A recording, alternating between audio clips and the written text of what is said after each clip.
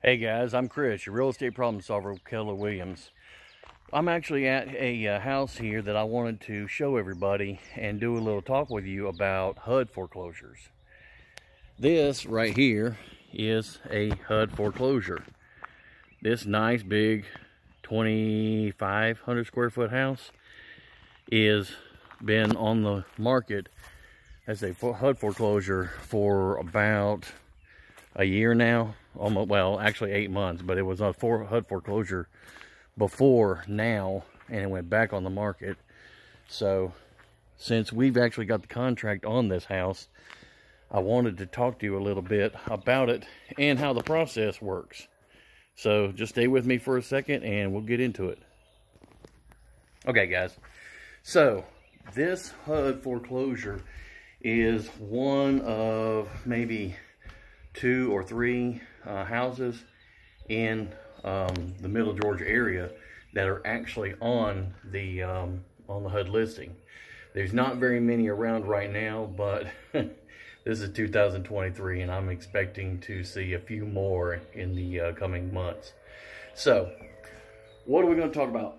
This HUD foreclosure. This house is a HUD foreclosure, and what is the process for putting a bid in on a HUD foreclosure? So, what we did was you go to HUDHomestore.com and you set up an account. Now, when you find the house that you want to put a bid in on, and here's how the process works, and it's changed a lot since the previous years. So, you may or may not want to do this, but the way it works now is you find the house that you like, you set up an account, and you bid on it. Now, what they'll do first is you have to tell them what you're willing to pay, what you want HUD to pay in closing, and then a few essential points, and then you submit the bid. Now, I think it goes per week. So if you put in a bid in on Wednesday, you'll find out the following Monday whether or not you got it. They'll take up all the bids for 1 week. Now, if you get an email that says that they accepted your offer, here's where it gets interesting. Normally, what used to happen was the listing would show the purchase package on there, so you could read through it, you could read all the terms, you know what you're getting into, you understand everything before you ever put in a bid. They don't do that now. Now, you have to put in the bid, and if you get the bid, then they will send you an email with some... Hey guys, I'm sorry, my phone actually went on the fritz, so I had to fix a few things and come back again. So, as I was saying, if you win the bid, they will send you an email saying, congratulations, you won the bid, here's what you have to do. You have to, in 48 hours, you have to send them proof of funds or a pre-approval letter. You have to send them earnest money, $500, $1,000, or $1,500, depend on the dollar amount of the agreed upon purchase price. You have to send them the pre-approval or proof of funds, earnest money, and you also have to send them if you which attorney you want to use. Now, if your attorney is not listed with HUD, then they either have to get listed with HUD, or you have to, or if they are listed, then you have to send the updated version of the attorney, the closing attorney's errors and omissions insurance policy binder, and that will prove to them that they're still current, so they can do the closing. All this has to be done in 48 hours. So, once you get all that, then you will send the that all in.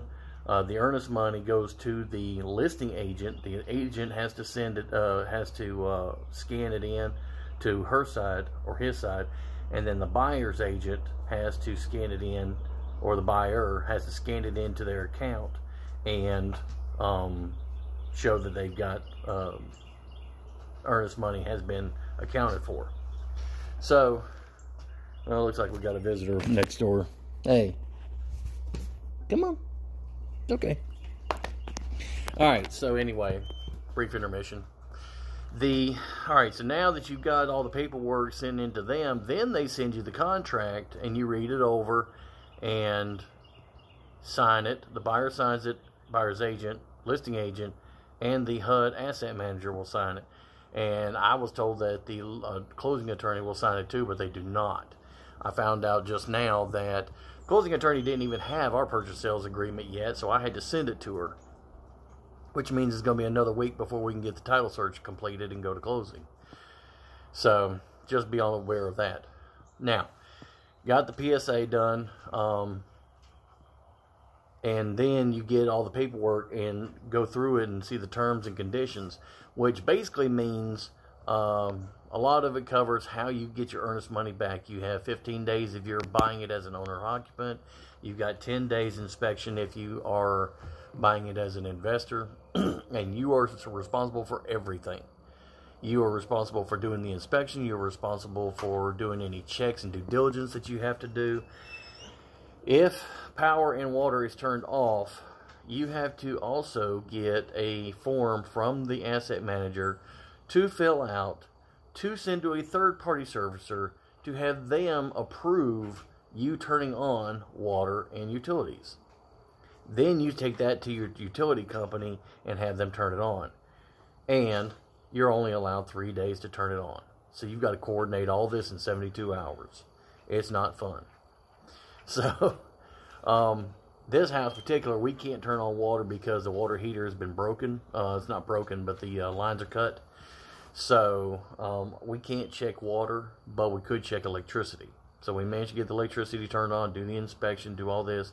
We had air conditioning people come out and do a quick look over on the air conditioner and give their evaluation. But ultimately, HUD is not taking responsibility for anything. You do your checks. You're buying it as is, where is, how is. So if you miss anything, it's all on you. They're not taking responsibility for anything. And once all that is done, you've got 15 days. The 15 days is up. You say, okay, let's go. And y'all go to closing. So that's it in a nutshell. If you're interested in looking for a HUD home, you can contact me. I've already done it before. I know how to do it at 478-256-9877. Or you can go to my email at christillman@kw.com. So that's it for this one, and I'll talk to you on the next one, guys.